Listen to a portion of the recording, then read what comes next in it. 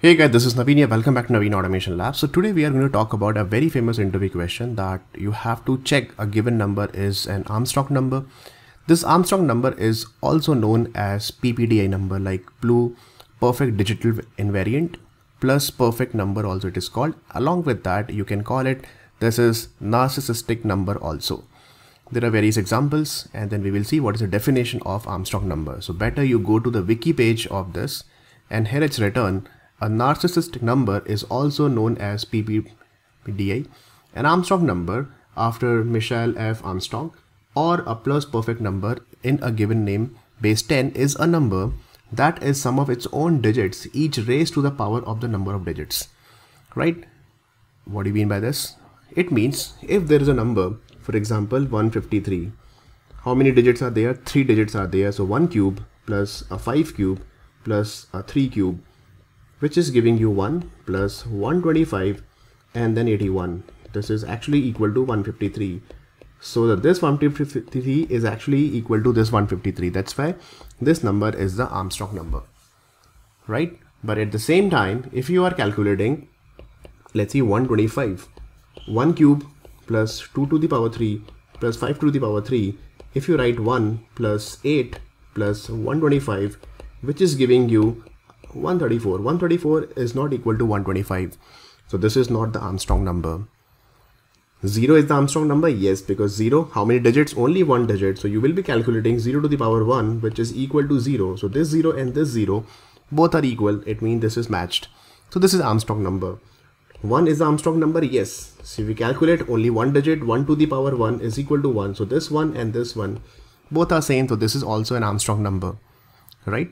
But for example, can we have the negative Armstrong number? No, the negative Armstrong number is not possible according to the definition. There is no negative number with respect to Armstrong number. Armstrong number should be greater than equal to 0. So lowest Armstrong number is 0 in that case.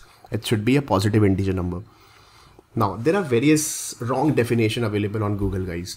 I have already opened some couple of blogs over here from tutorials.com also.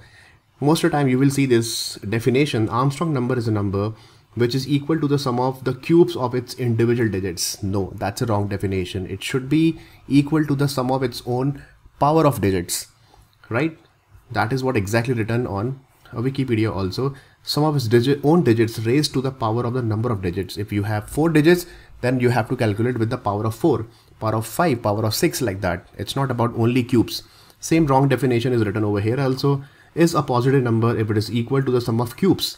It's not about only cubes. It can be any power. It depends how many digits are available. Okay. So people might ask at the time of interview that what do you mean by plus perfect number or narcissistic number or Armstrong number or PPDI number? So it means they're talking about Armstrong number, and write a logic for that. Then they will be asking you that, okay, you don't need to use any math dot inbuilt function, that is math dot power function. You don't need to use it. So with this and without this also, you have to give the solution for that, right? And then it could be a negative number also. So let's see how to write the basic logic for this. So for example, let's see, I'll give you one more example. There is a number 1674. How many digits are there? 4 digits. So it's not about we have to calculate on the basis of cubes. See, here we are calculating on the basis of cubes because there are 3 digits are there, but here we will calculate 1 to the power 4, 6 to the power 4, 7 to the power 4 plus 4 to the power 4. If you calculate that, so this 1674 is actually maybe somewhere some different number will be coming, whatever, I'm not calculating it. If this number is equal to 1674, then only it will be Armstrong number. But in this case, it will not be an Armstrong number because they are not Armstrong number, right? But for example, let's see, if I'm writing 9474, 9474, if you calculate that, so 9 to the power 4, this match and this match, this is an Armstrong number, right? So that's why there are many examples, 54748, 45. So in this case, the calculation will be the power of 5, 4 to the power 5, 7 to the power, and when you calculate this calculation, you will get the exact number 54748. So this is, and this match, this is an Armstrong number. So here you see that the power is getting changed. It depends how many digits are there. Here 4, here 5, here 1, this is also 1, and here we have 3 digits over here like this. Okay, so it's not about only cubes. You have to check how many digits are there, and that number of digits will become your power of, and then you have to calculate the sum, and then if it is equal to the given number, then it's an Armstrong number. Perfect. So let's see how to write a logic for that. So let's prefer the TDD approach, test driven development approach kind of thing. We'll pass the test data, and then we will keep writing the logic over here. So we know that 0 is the lowest Armstrong number. So I'll be calling this particular function. I'll be passing 0 over here. It means 0 will be given to this guy, and immediately I'll put a condition that if this particular number is actually greater than or equal to 0 and the number is less than equal to 9, it means do what? Return true over here. Why?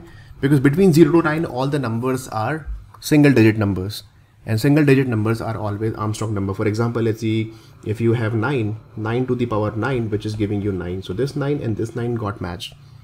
Same thing for 5 to the power 1, which is 5 actually, so both got matched. So I can say 0 to 9 all the numbers are Armstrong numbers. So I'll immediately don't need to do any calculation, simple return true over here, else you simple say return false. Perfect. And then I'll do one thing, I'll just print it on the console. So let's run it and let's see what is the output. So the output is true. Perfect. Now what if the negative number if someone is passing? So immediately the first condition is always the number is negative. So I'll write if number is less than 0, and immediately you say what? Immediately you return a false from this function, right? Okay. Now these two conditions are absolutely working fine or not. So let's quickly check that. So if I'm passing return -1, okay, for -1 what exactly it will return? So number is less than 0, so immediately it will give you a false over here. So you can see the output is giving you false. So this is how you develop the test driven development approach. With these two conditions we have a return like that. Okay, now we have to start writing the logic, but one important thing in this program is, guys, that how will you get to know that how many powers are there? It means how many digits are there, because digits are equal to power, right? For example, if 3 digits are there, then only we have to calculate 1 to the power 3 like this. Here 1 to the power 4, 6 to the power 4. So how will you calculate the power? So power means total number of digits, 1, 2, 3, 4 like this. So how will you calculate that? That's important. So it's very simple what we can do, and without any inbuilt function. So I'll do one thing, I'm going to create a separate inbuilt function, separate custom function. Let's see, public is static or private is static, and I simply call that function as power function. And this power function is saying, fine, you give me one integer number, and this number I'll say one thing is starting with n equal to 0. And it's very simple, I'll write a while loop, and then if number is not equal to 0, immediately increase a number by 1, and the number is equal to what? Number divided by 10. So what exactly I'm doing, for every iteration I'm just keep removing the last digit of the number, and then every time I'm just increasing the number by n. So that will finally, what exactly it will give you, it will return an n over here. It will return how many digits are there in that particular number, and then on the basis of that I will return an integer here. Okay, so we will try to debug this also later on. Fine. So what I'm going to do that I'm going to store a power over here, and then I'm going to call this particular function the power function, and the same number I'm going to give it to this guy. Okay, fine. So I got the power. So if I'm passing, let's see, 153, so the power will be 3 over here. If I'm passing 1, so power will be 1. If I'm passing, first of all, for 1 it will return immediately true, but if I'm passing only 4 digit number, so power will be 4 over here. Okay, then what exactly I'm going to do that I'm going to create one copy of number is equal to the same number, because this number later on I'll be using for the comparison. So I'll create a copy, extra space that I'm going to create, integer copy number is equal to this, and then I'm going to maintain one sum also, where I'll keep adding the sum over here. And then what exactly I'm going to do that I'm going to create a while loop here. In this particular while loop, if this copy number which is not equal to 0, it means up to not equal to 0, what exactly I'm going to do that I'm going to get the last digit. So from the copy of number, what you do, %10, it means you get the remainder and then get the last digit. For example, let's see, this is my last digit is equal to this, right? And when you get the last digit, what exactly you're going to do that I'm going to do one thing, that I'm going to maintain one more variable. Let's see, factor variable is equal to 1. and then I'm going to start a for loop over here. Why? Because I have to keep calculating, right? 1 to the power 4. So let's see if I'm passing this number, 153 number, right? So this is first iteration, second iteration, and the third iteration. How many times? It depends how many powers that you have captured, right? So in this case, what exactly I'm going to do that? I'll start integer I is equal to 0 and I less than what? What is your power value? 4-digit value or 5-digit or 3-digit or 1-digit or 2-digit like that. And then I'll simply write I++ over here. And then whatever this factor number that you have created, which is equal to what? I'll just keep multiplying with the last digit, right? So let's see, for example, for number 153, the last digit will be 3. It means 3 multiplied by 3 times. And up to, why 3 times? Because up to total number of power, we got power equal to 3. So 0, 1 and 2. So this factor will be calculated like this. So factor is equal to 1 multiplied by 3. So factor equal to 3. Again 3 multiplied by 3 is equal to 9. 9 multiplied by 3 is equal to 27, like that. This is what we have done. It's not 81, it's 27, guys. Okay, that is by mistake.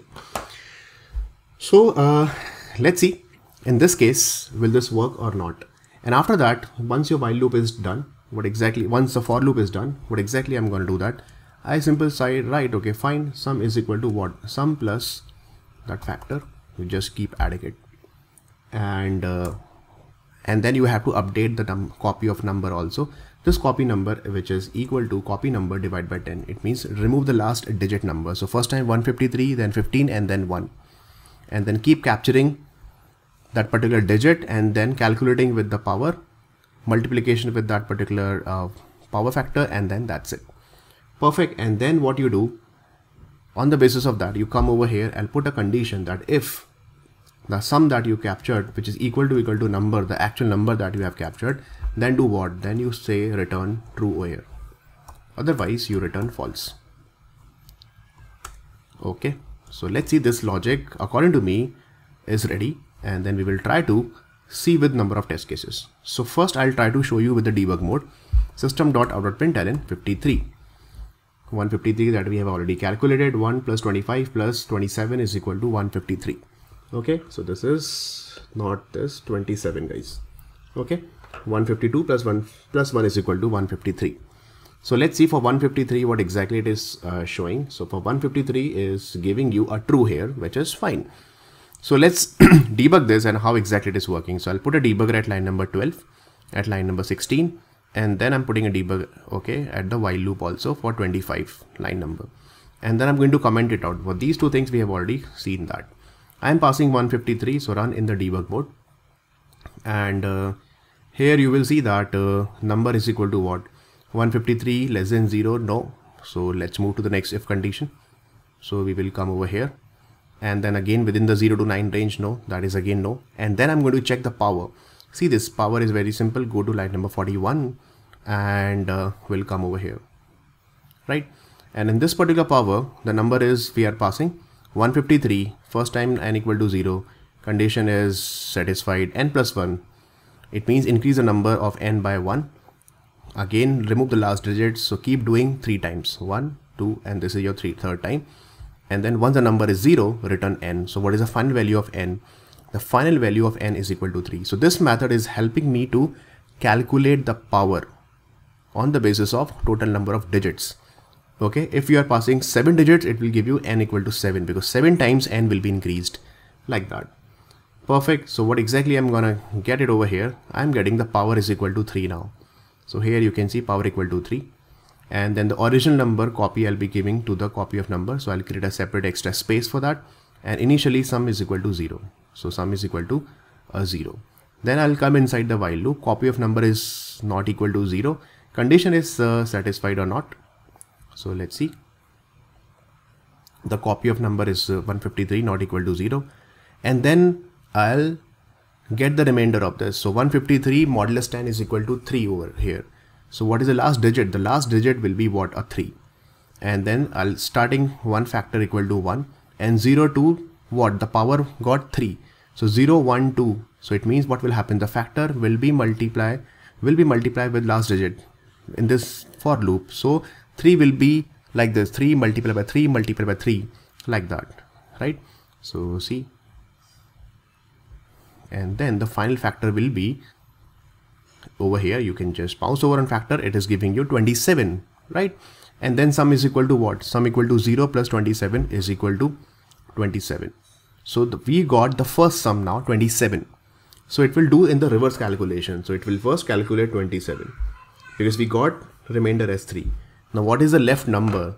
After 153, we have to divide this number by 10. So 153 divided by 10 is equal to 15 only, right? Because this is an integer, so 15.3 will be removed. Now the ending number is 15 over here. 15 is again calculated over here in this while condition. So let's see. So we'll come over here. Condition is again true. You can see that 15 is not less than equal to equal to 0. Condition is satisfied, and then again it will come here. Perfect, and then it will keep calculating. So next time 15 again.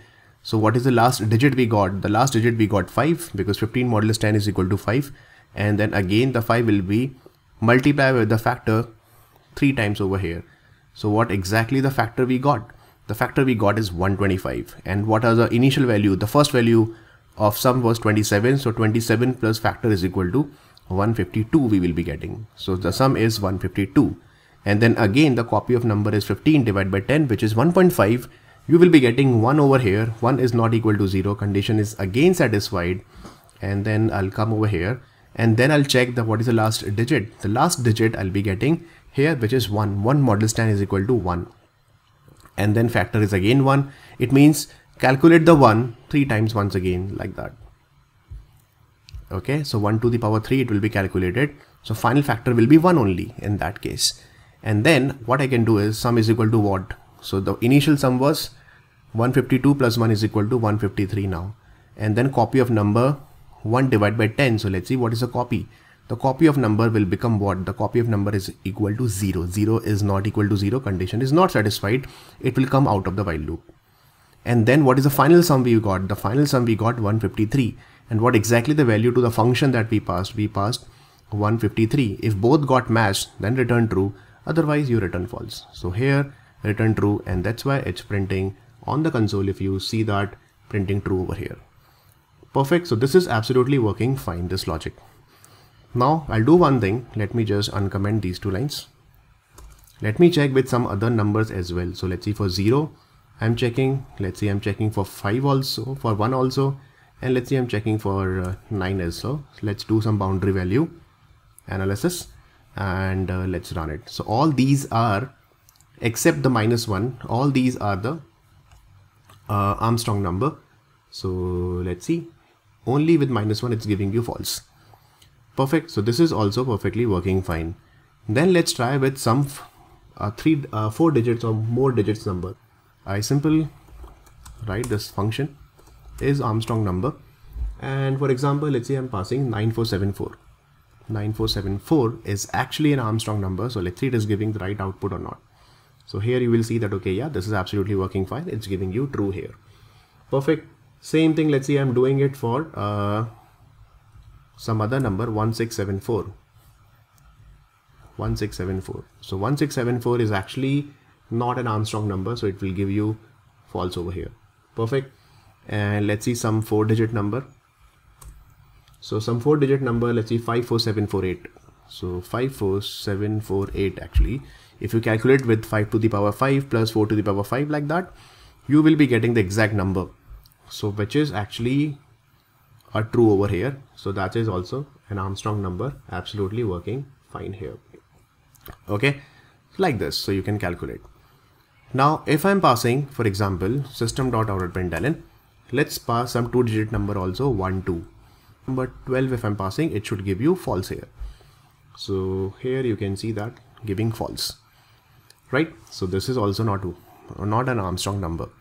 So you can calculate any number over here like this. For example, if I'm passing 100 and pass 100 over here. Now let's run it again. So for 100 also it is giving you a false. Perfect. So this is also not an Armstrong number.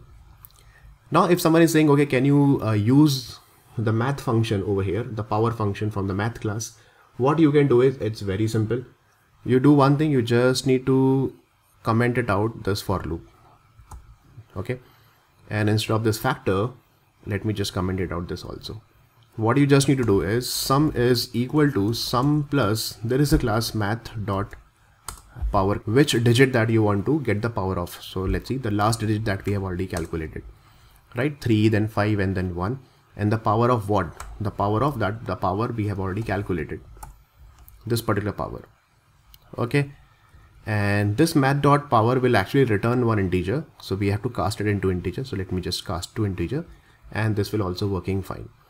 Okay. But here we are using the existing library, existing function, math library, we are using it. So if at a time of interview, if they're asking, you can showcase like that also. Here you can see exactly result, same result we are getting it over here as well. Okay. So here most of the solutions are written with math.power. That also you can use it, but I would advise you to use this one. What you can do is that this extra logic also, this logic also you can move it to the, some other function also, some other private function, and then you just simple calculate the sum, and that's it. And then on the basis of that, you can write a logic over here. But make sure that, okay, you are handling the single digit number less than 0 also you are handling it. It means the moment you pass any negative number, you don't need to commit over here. The moment you pass any number which is coming between 0 to 9, immediately return true here, like that. And the number which is having 2 digits, which is greater than 9, in that case, then only you have to start your while loop or for loop over here. Okay, so let me just uncomment and this uncomment. I don't want to use math.power. This is a second option, you can use it.